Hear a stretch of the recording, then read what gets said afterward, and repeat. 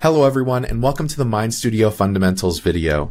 In this video, we're going to be covering some foundational concepts that you can take as you start to build AI agents in MindStudio. We're going to be covering concepts like what MindStudio is, what AI agents are, and how you should be thinking about AI agents, and we're going to look at a few examples of AI agents in the wild. Let's go ahead and get started. So what is MindStudio? Well, MindStudio is an integrated platform where you can build and operate AI agents. We have an agent builder that allows you to create your own custom AI agents. You can test them. You get to evaluate the outputs, fine-tune the agent until the output is correct, and then you get to deploy that agent to a bunch of different surfaces, which we'll talk about in just a second. As you start to operate these agents in the wild, you can observe them as they work. You get to analyze the results, analyze the cost, and you can integrate these agents anywhere that you'd like on other platforms as well. The other thing to note is that you're not the first people here. In fact, there have been over 200,000 AI agents that have been deployed across large enterprises, across government entities, across small businesses, and solopreneurs and individuals are creating AI agents to make themselves more productive and make their lives better.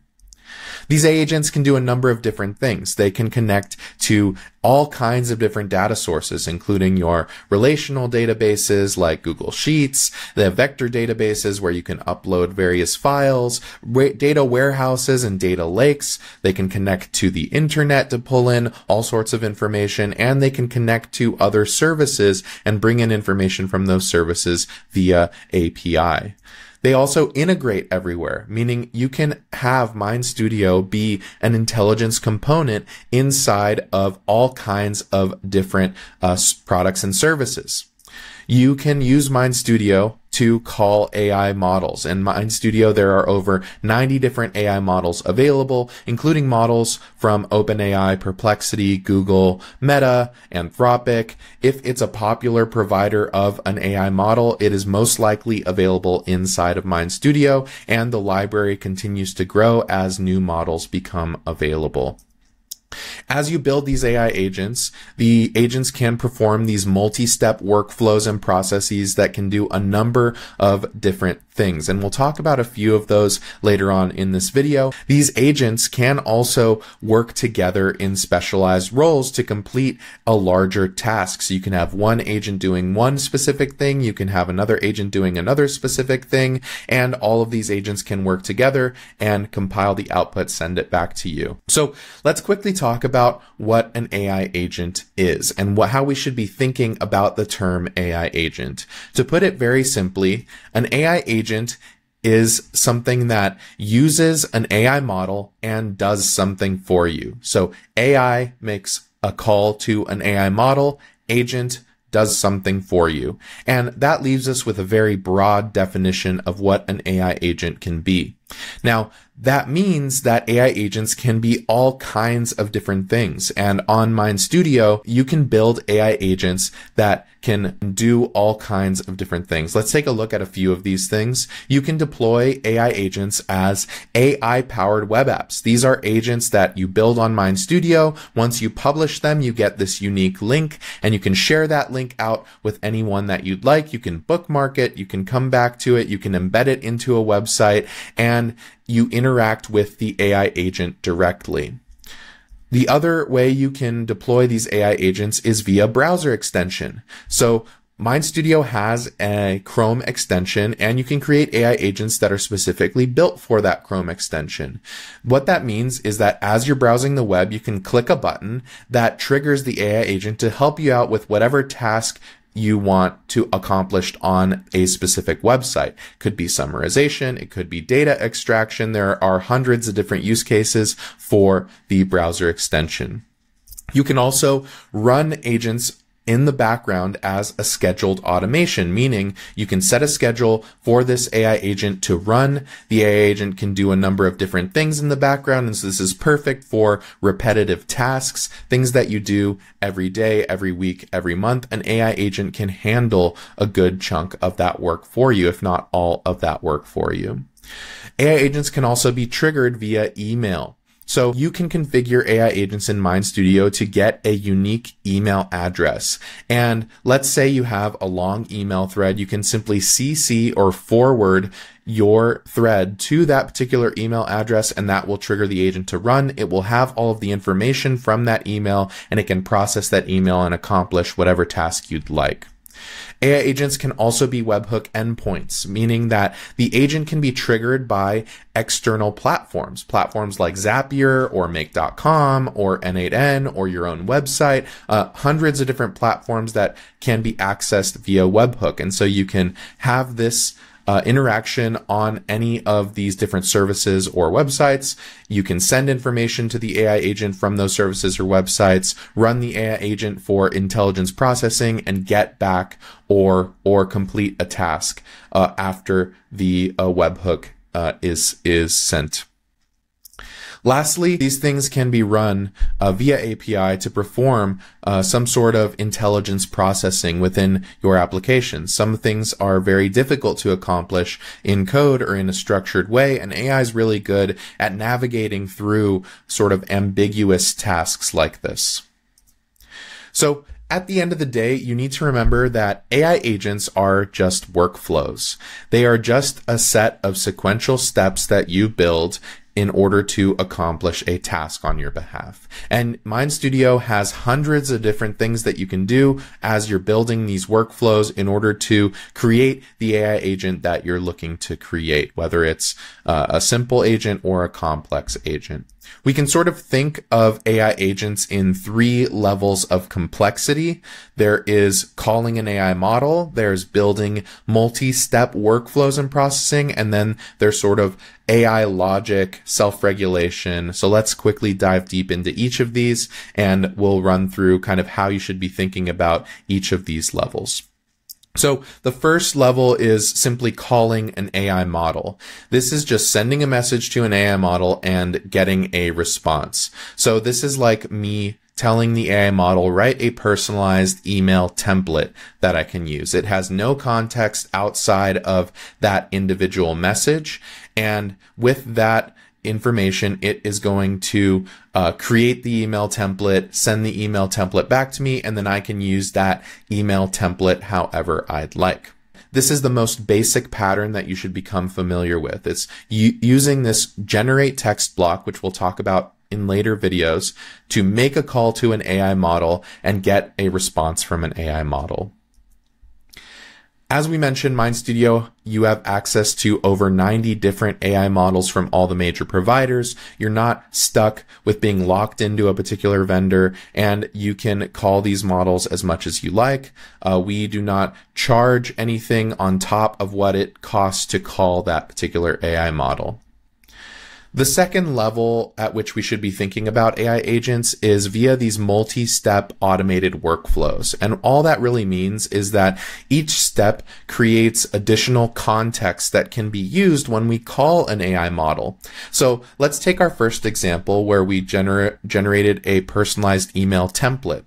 Well, instead of generating the template that we then need to use, what if we brought in a list of leads and we wanted the AI to write a personalized email for that particular lead? Well, we could do that simply by adding additional context in our workflow via a block. So if we ask the AI agent, write personalized email for every lead on this list, we would first need to provide it with the list. In this case, and in this very simple example, this is like a Google Sheet with information about each individual lead. It can retrieve that data and then send that data to an AI model for it to generate the personalized email for that particular lead. And at the very third level of complexity is the logic, the decision making, the self-regulation of AI models. So in our last example here, it might generate an email, but we would still need to review that email to make sure that it applied all of the styling and content guidelines that we had set out for it. It's simply generating an output for us. And with this third level of complexity, we can actually outsource that particular task to the AI as well. So rather than a human checking the AI's work, the agent can step in and check itself. And you can configure that check all beforehand as you're building the workflow. And so in this case, we can make that example a little bit more complex by saying, write a personalized email for every lead on this list. Make sure we follow the internal guidelines. This is not the actual prompt. This is kind of just the general task that we're trying to accomplish. And you can see in this workflow, we are retrieving the data of those leads. We are generating the personalized email, and then we're using this AI logic and processing to check and make sure that it follows the guidelines that we have trained it on. And it's going to check that, provide feedback, and regenerate that until it gets an output that is desirable. And then it will submit that output to us. And so most likely, it's going to save us a bunch of time on the editing process after the AI generates an output. So we talked about these at a very high level. I want to reiterate that anybody can build AI agents. And in fact, most of the use cases that you're going to be building are likely going to fit within that level 1 or level 2 range, because that's where the majority of these use cases lie. And with that being said, let's go ahead and take a look at a few different agents. First, we're going to start with the simple level 1 agent, and this agent is called Simplify. It takes content that we provide to it, and it simplifies that content and makes it easy to understand. So a good example of this for this Simplify AI agent is inside of a YouTube video, where we can use this agent to pull the YouTube transcript. And when we click on the agent, it's going to start running in the background. And if we look at how this agent is built, it is simply one block. It's just a call to an AI model.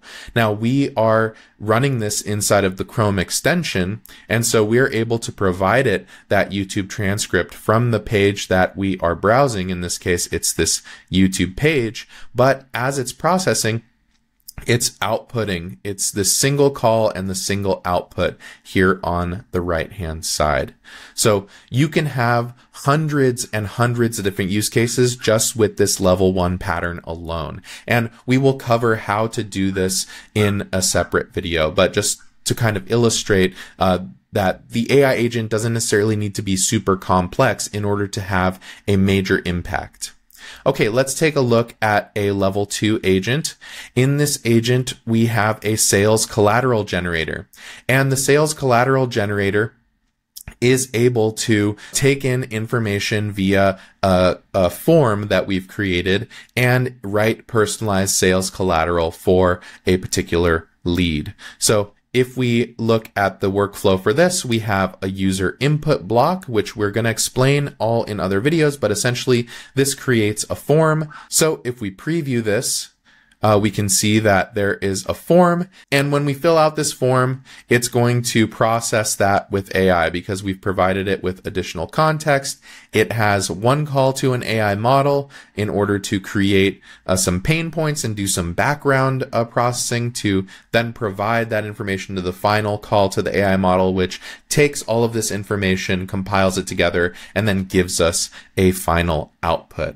If we look at another level 2 agent that's a little bit different, this one is called the product alternatives. And what this one does is we can provide it a URL and to a particular product. And this one is going to analyze that product, and it's going to generate this output for us where we are able to get the website. It's going to find competitors and measure their strengths and weaknesses. And we have this really nice looking HTML output. And if we look at the agent build, we have this input. We have we're scraping the web here, and then we're analyzing some products. We are finding and analyzing competitors. It's then generating this asset because MindStudio agents can generate text, they can generate images, they can generate all kinds of different assets, and then it displays it back to us. So this is a example of a level 2 build that you might create that has a few different steps, but it's all in service of creating that context for the call to the AI model so that we can provide the model with as much information as possible and get the accurate result.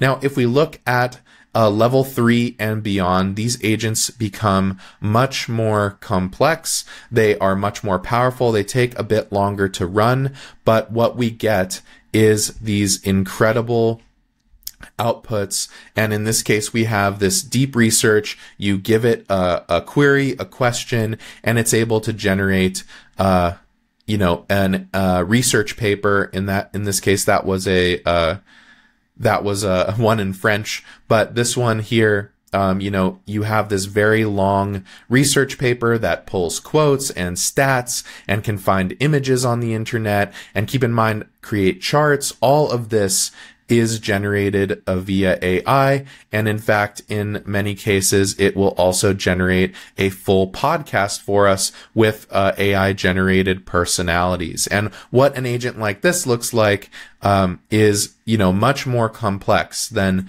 the other agents that we've looked at. But once you master the skills to build agents, you can build these incredibly powerful agents like this. And you can see here we have this logic block, and this logic block sees if the user's request is gibberish or if it's a valid request, and it can enrich that request, and it can ask us additional questions if it thinks it doesn't have enough information to do the proper research. It then goes and does all sorts of different research here, compiles a report, and then sources all of the images and creates all of the content, and then displays it back to us. And so you can create all of these different agents, but the point is that all of this is just a workflow.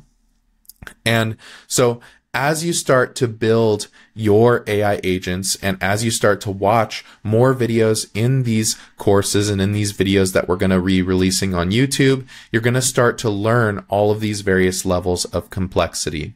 So with that, I hope you learned something about MindStudio. I hope you learned something about AI agents. We're going to show you how to build all agents at all of these levels of complexity throughout the course of these videos. So make sure that you subscribe to our YouTube channel to stay informed and stay up to date. Thank you so much for watching, and we'll see you next time.